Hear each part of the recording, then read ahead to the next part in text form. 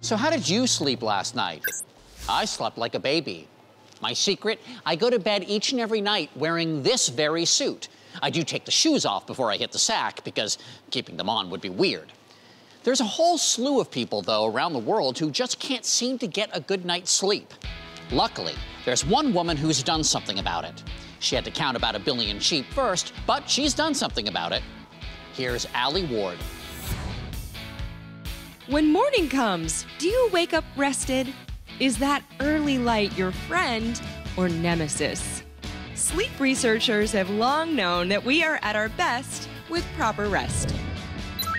So I traveled to Mountain View, California, and found at least one place where they strive not to be sleepless in Silicon Valley. This is Julia Hu, the 29-year-old co-founder of Lark Technologies. And this is the home office of an app called Lark.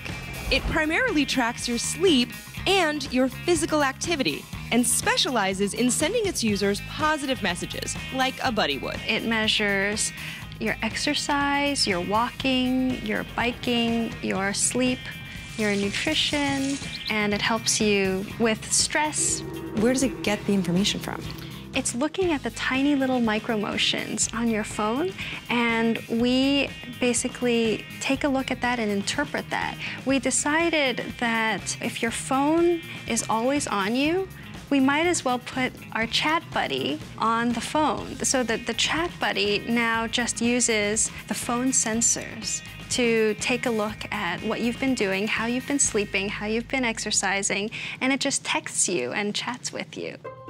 Julia and her team found that most people look at their phones just before they turn out the lights and go to sleep, then check it again as soon as they wake.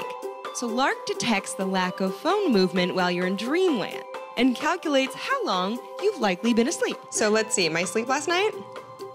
That's awful. That's awful.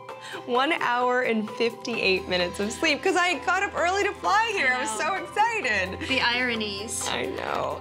The help users get through the Lark app doesn't happen by chance. There's a lot of brainstorming that makes it come to life. And it's written all over the walls.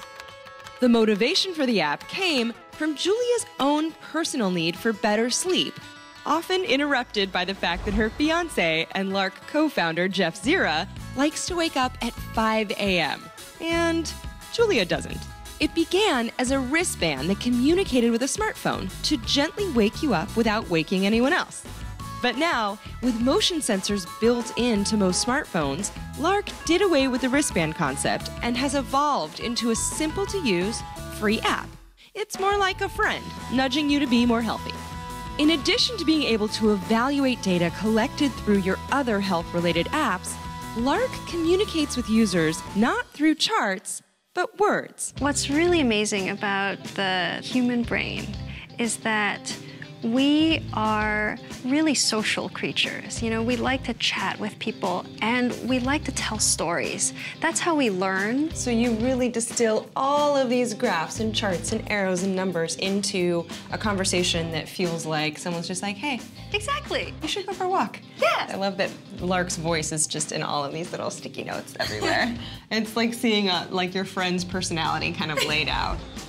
And after only 1 hour and 58 minutes of sleep, my friend no doubt would want me to take a nap.